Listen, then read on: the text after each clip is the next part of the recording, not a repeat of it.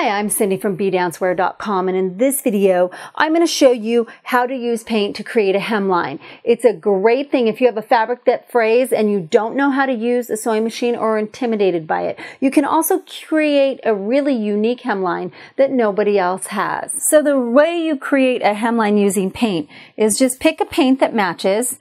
You can use one of the thicker paints because we're going to cut it with some Textile medium.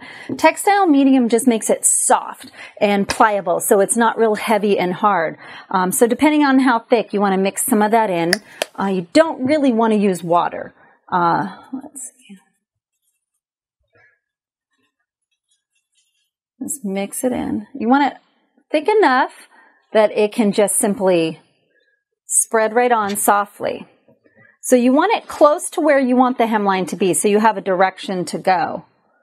And then you just simply paint it on. Now I'm painting a little bit thicker because I'm going to go back and cut a very clean line with this.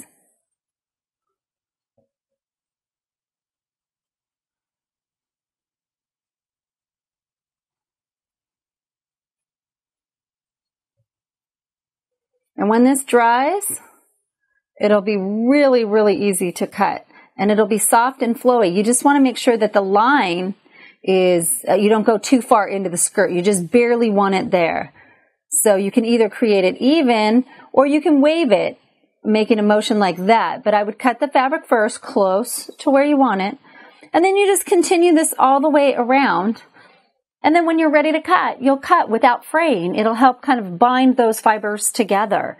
And that's how you create a hemline using paint.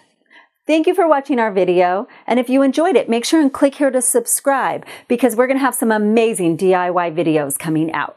And if you want to get our free, complete dance costume DIY guide, click right here or go to bdancewear.com/DIY guide. And lastly, if you have any questions or ideas for future videos, please leave it in the comments below. Thanks again for watching our video. And remember, be original, be colorful, bdancewear.com.